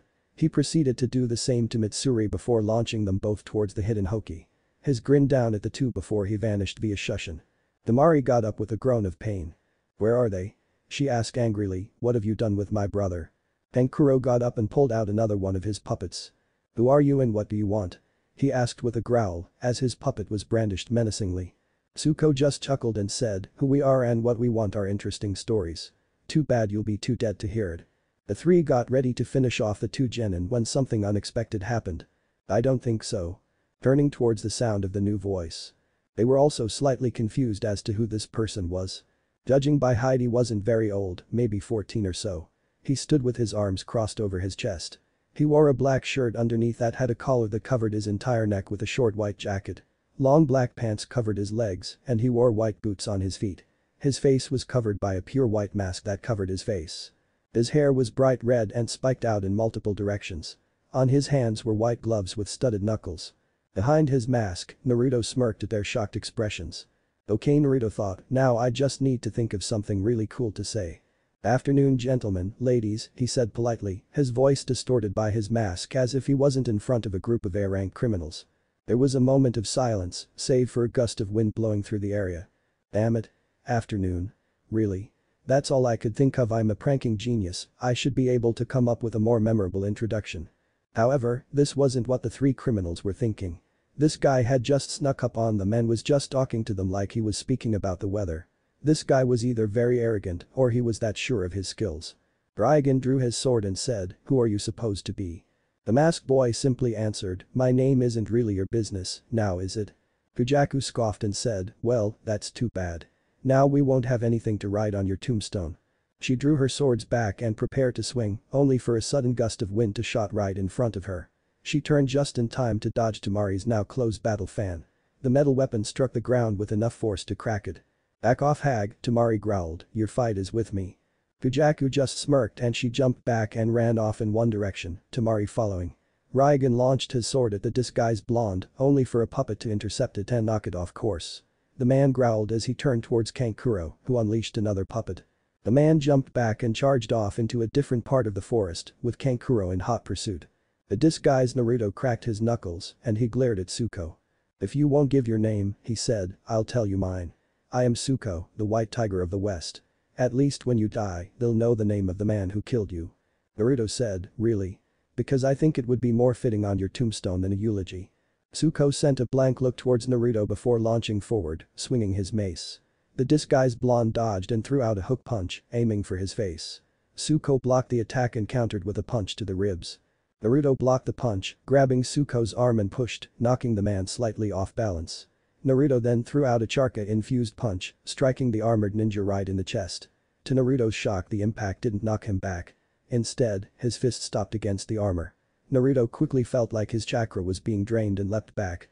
Suko smirked and immediately blurred through hand signs. Water release.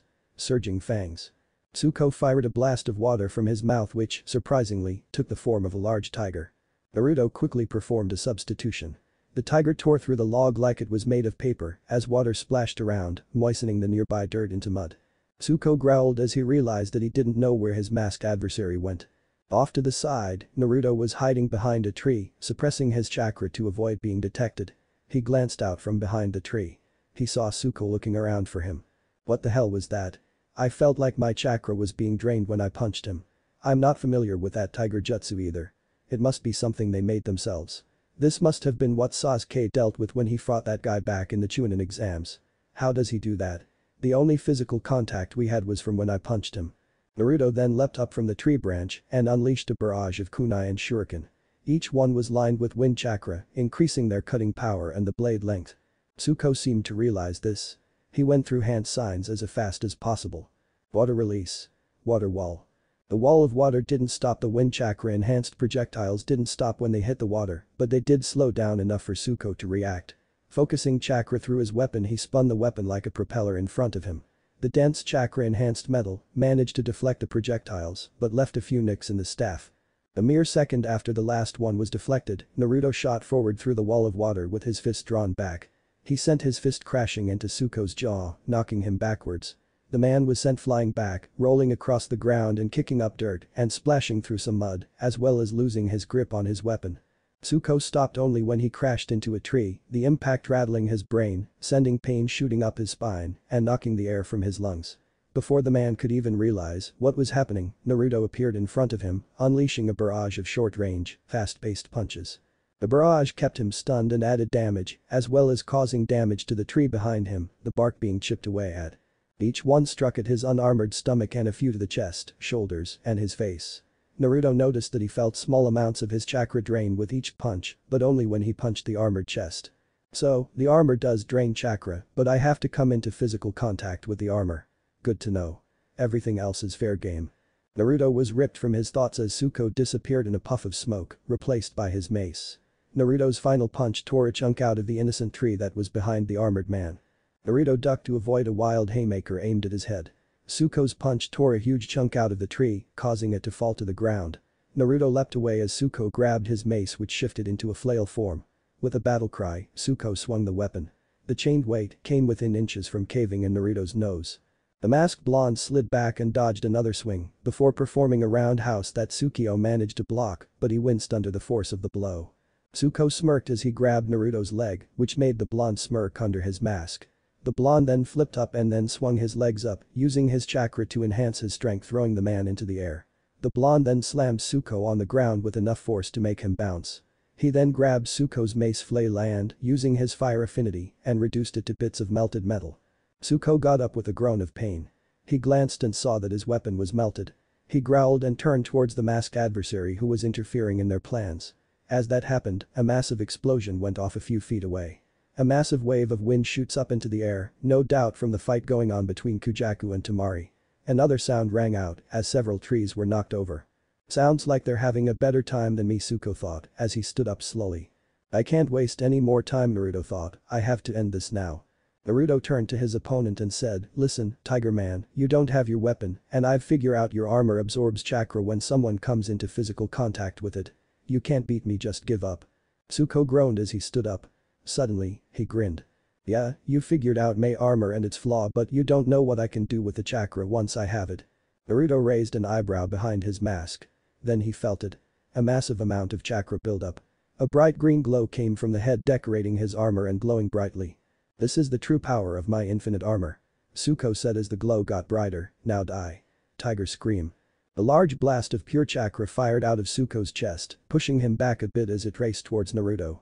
The bright light blinded the man and prevented him from seeing his target be destroyed. When the blast faded, Suko fell to one knee. He let out a breath of relief as he stared at the resulting destruction of his ultimate attack. Several trees had been reduced to splinters, others had massive burns on them. He let out a tired sigh and slowly started to rise. He stumbled slightly. The tiger scream took a lot of chakra to perform. Usually, most people would attack him over and over without realizing their chakra was being drained, sometimes confusing it with natural use of chakra in battle. However, this guy figured it out quickly, which made him dangerous. It was because of that Suko resort to the tiger scream, a powerful chakra projectile that used the chakra stolen from the victim. However, he could use his own chakra to power it if necessary, but as stated earlier, it took a lot of chakra to perform. The man reached into his secret pouch in one of the leather straps and pulled out a few chakra pills and downed them. Feeling his strength return, he stood up, a bit straighter. One down, two more to go. He turned to head off in the direction Kujaku had gone in when suddenly, the ground behind him exploded outwards like someone had thrown a paper bomb. He spun towards the sound and froze when he saw Naruto high in the air. Suko was confused until he glanced and saw that there was a hole in the ground, starting where all the brought on by his earlier technique. He had dug underground to get away. He growled angrily as he began to focus chakra in his chest for another tiger scream. With his target in the air, he couldn't miss. Naruto, however, wasn't going to give him that chance. With a puff of smoke, Naruto performed a substitution with a shuriken that was discarded right in front of Suko. The symbol man gasped in horror as he saw a bowl of chakra forming in Naruto's hand, releasing a small screaming noise as he drew it back. Wind release. Rasengan. The wind chakra enhanced spiraling sphere slammed into Suko's armor, right into the tiger's mouth. The buildup of chakra was suddenly force-fed a huge load of chakra, and with the amount of chakra Naruto was putting into the Rasengan, it became unstable and exploded. The blast engulfed them both. When the smoke cleared, it showed Suko had been launched a good couple of feet away. His armor shattered beyond use, and his chest had a nasty-looking grind mark from where the Rasengan had managed to get to him, though it wasn't as bad a regular wind-infused Rasengan. Naruto himself was relatively unharmed, but his arm had taken some of the blast, but the wounds and burns from it were healing already. Suko laid on the ground in phenomenal pain and feeling the life drain from him. How?" he asked, as a bit of blood leaked from the corner of his mouth. Naruto simply scoffed and said, "That armor of yours is formidable. However, it is not perfect. You might be able to absorb chakra, but you thought that I wouldn't catch on to what you were doing. As for your ultimate technique, that kind of chakra buildup can be unstable, which is why my technique was able to overload it and destroy your armor." Suko felt his life fading as he heard the boy's words. Did his armor truly have such a glaring weakness? That wasn't right. He then took a shaky breath, wondering how he had been bested by a masked nobody. It took a moment for Naruto to realize that Suko was dead. The blonde felt surprised, a small wave of guilt and disgust ran over him. The blonde gulped as he felt a small amount of bile begin to rise in his throat. After a moment, he managed to swallow the gunk building up and returned to his work. He approached the dead man and prepared to take his armor. However, before he could, it disappeared in a puff of smoke. "Damn it," Naruto said out loud, a reverse summoning. "At least with the armor busted, it should be useless to whoever has it." Naruto then closed his eyes, unseen behind his mask, before he unleashed a small chakra pulse to sense where everyone was. He could feel the fight between Kujaku and Temari, judging by how low her chakra was. She was running out and was not going to last much longer. Kankuro seemed to be faring a bit better than his sister, so Naruto decided it would be best to go to Temari first. With that in mind, he shot off towards them. But Temari panted hard as she held up her battle fan. Her clothes and skin were covered in multiple cuts. None of them were too deep, but they were painful. Around them, trees had been uprooted by powerful winds or cut into pieces. This fight was proving to be much more difficult than the young wind user had originally thought it would be. The woman, who introduced herself as Kujaku, the vermilion bird of the south, turned out to be incredibly skilled with her swords to the point that she could keep Temari on the edge. If that wasn't bad enough, her swords, called the Fujaku Hishimshinken, weaknessless soaring short swords, as she called them, could redirect the wind jutsu she used. So far, none of her techniques had worked so far. Fujaku laughed mockingly at Temari, clearly gloating over the fact that she didn't have a scratch on her, as opposed to Temari's injured form. "It's been entertaining fighting you," she said with a smile, "but I've been fooling around long enough. I think it's time that I just killed you." With that, she drew her swords back and laced them with chakra and swung her swords. Tempest wind. An enormous gust of wind went flying from the swords and went flying towards the young Chunin hopeful. Before the technique could hit, Naruto leaped out from the tree line burning through hand signs. Earth release. Great stone corner. The boy landed in front of Tamari and slammed his hands down on the ground. A stone slab that looked like the corner on a building erupted from the ground. The gust was split in half by the corner, protecting the two. The gust was still powerful enough to make a few of the surrounding trees bend with their force. She looked up and was surprised to see that the masked man from earlier. "I take it you took down one of their own," she said, letting a small amount of relief fill her, but remaining slightly suspicious of the unknown man. "Yeah," Naruto answered, "the one with the armor. What can you tell me about little Miss Windy?" Tamari looked at him and answered, "Those swords of hers can freely manipulate wind, apparently with little chakra. She's even redirected my own techniques back at me." Naruto contemplated this and thought, okay, that means lightning jutsu is clearly out. Any water and fire techniques would be launched back at us more powerful than ever. On top of that, I don't know any very effective offensive earth techniques. Come on, think. Suddenly, one of the swords slashed through the stone slab with ease. The two blondes launched away from one another while avoiding another barrage of slashes from the sword-wielding Kunoichi. The woman smirked and said, "HMPH, so you beat Tsuko, right? That brain-dead fool. It looks like I'll have to make up for his failure. Well, his armor may have been the ultimate defense, I wield the ultimate offense." She launched forward swinging her weapons. The blades laced with wind chakra. The swords were extended with wind chakra, making the reach much farther. Naruto knew this as he realized the slash had left an impressive sized nick in his mask. The secret blonde grabbed the woman's forearm to stop her from swinging. She tried to stab him with her other sword, only for Naruto to grab that one too. He then threw out his leg, his knee impacting her stomach, knocking the air from her lungs. A second knee slam knocked her way and a roundhouse sent her stumbling towards Tamari. The pigtailed woman saw her chance and swung her closed fan, slamming it right into the woman's head. The impact knocked her backwards. Unfortunately, Kujaku recovered quickly and prepared a technique. Wind release. Phoenix breath. She swung her weapons, launching a projectile of wind chakra that resembled a bird. Tamari jumped on her fan and leapt upwards avoiding the attack, which fell several trees. Tamari still in midair was a prime target as Kujaku drew her swords back to finish the girl, but in her haste to win, she had made a rookie mistake and completely forgot about her other opponent. "Pay attention, will you?" Naruto said as he charged forward and hitting Kujaku in the throat with a light jab. Kujaku stumbled back, dropping her swords and clutching her throat. Naruto wasn't done as he shot forward with his pointer fingers extended and filed with lighting chakra. Lightning release. Paralyzing touch. Naruto then proceeded to unleash a volley of high-speed pokes. While this would seem like a joke to some, the pokes came with enough electricity to rival a stun gun. The electric charge numbed her body and strikes to her arms rendered them inoperable. Naruto then turned towards the sky and yelled, "Finish it." Tamari jumped off her fan, biting her thumb and running some over the fan before swinging her weapon, calling out the ending move. Summoning technique. Quick beheading dance. In a puff of smoke, a giant white weasel wearing a black and red trimmed vest with a dark green eye patch going over one eye, holding a giant scythe with smaller sickles surrounding him as well a Chinese lantern with a symbol for scythe written on it. The weasel then moved faster than the eye could track, slashing increasingly faster and faster with each passing second. Trees that weren't slashed down were cut down and pieces of the earth and down trees were slashed to pieces. Kujaku got the worst of it as she was right in the middle of the whirlwind. She was knocked upwards, her skin being cut up like paper. He screams of fear and pain drowned out by the fierce winds. As a particularly nasty slash mark appeared, she stopped screaming. The woman was suspended in the air for a few more moments before falling. The woman fell into the nearby river and was washed away. Tamari smirked as the weasel she summoned vanished in a puff of smoke. Naruto turned towards her and offered her a soldier pill. The blonde woman looked at the masked man with a look of suspicion, but after a moment she took the pill and put it in her mouth. After a moment, she swallowed, not tasting anything bitter, which would indicate poison. Naruto glanced at the two swords on the ground as Tamari recharged and saw them vanish in a puff of smoke, just like with the remains of Tsuko's armor.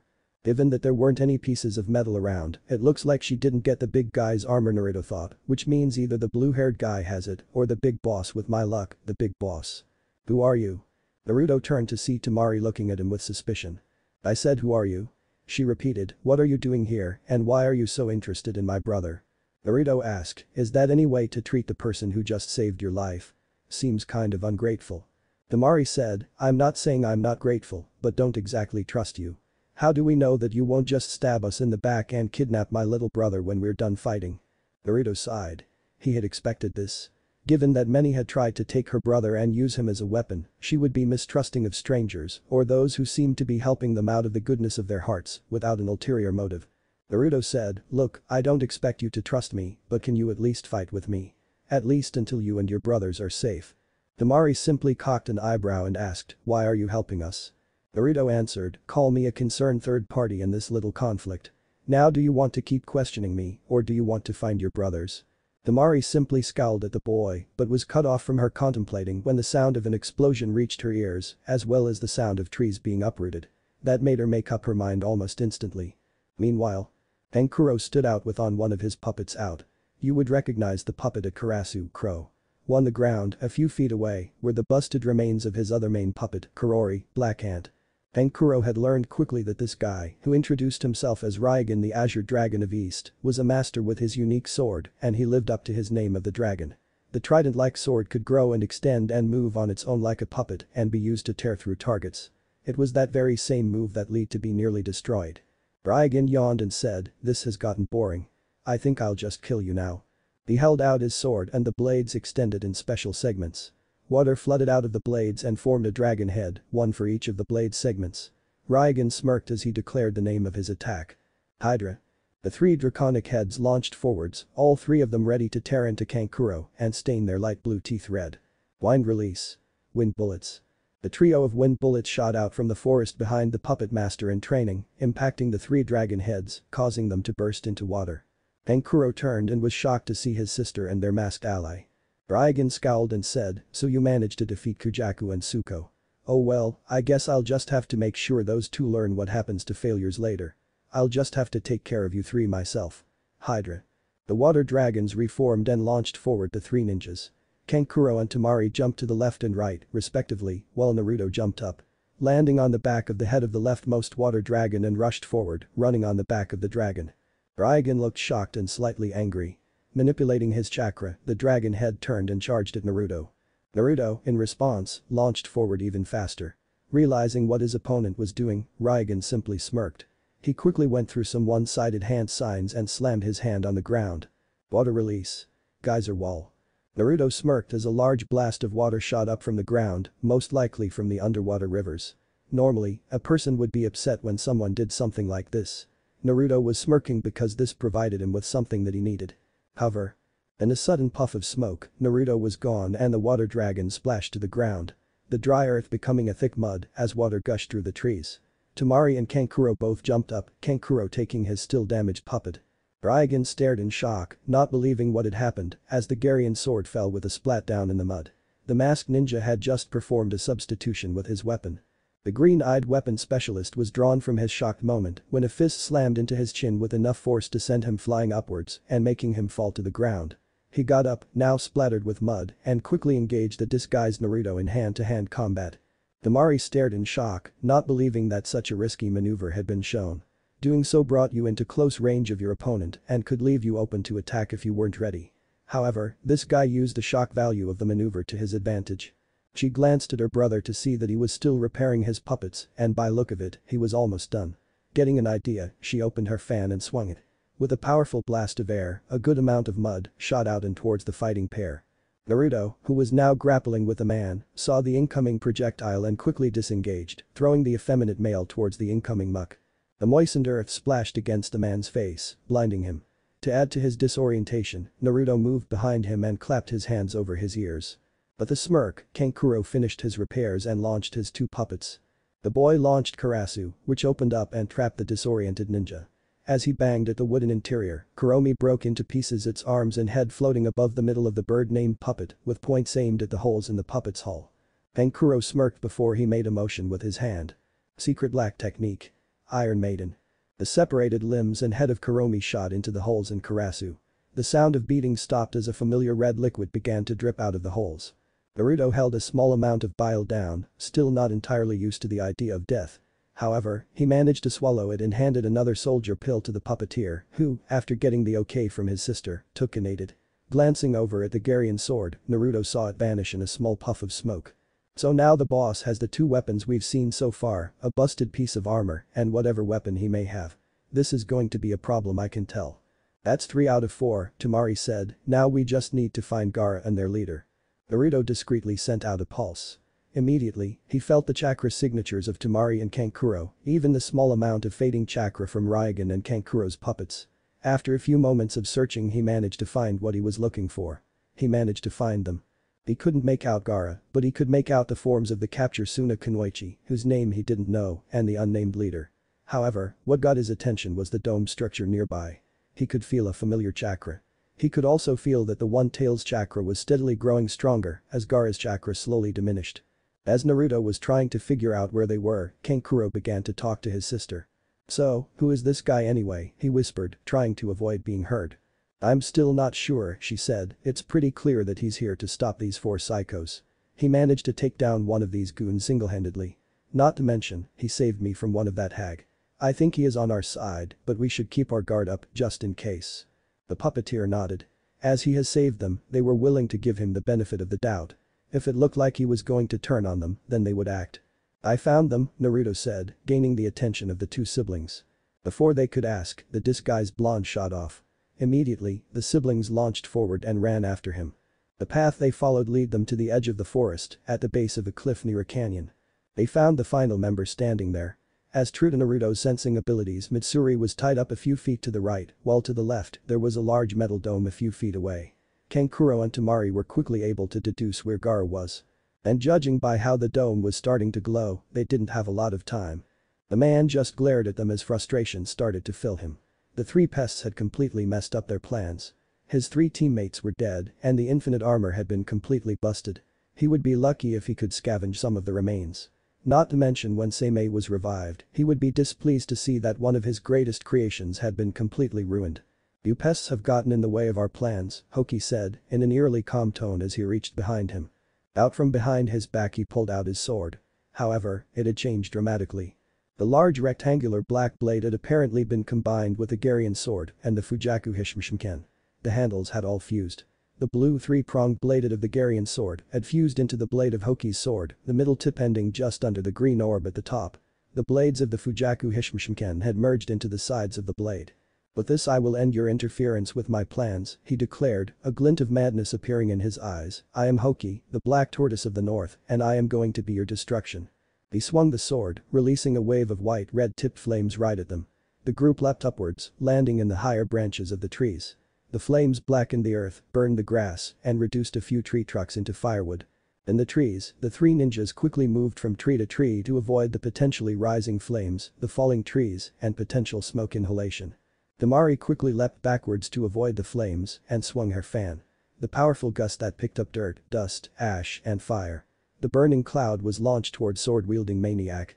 The man simply smirked at the assault and swung his sword. This time, it was a massive wave of water that smashed into the cloud, busting through it, cooling it down, and sending it straight towards the blonde Kunoichi.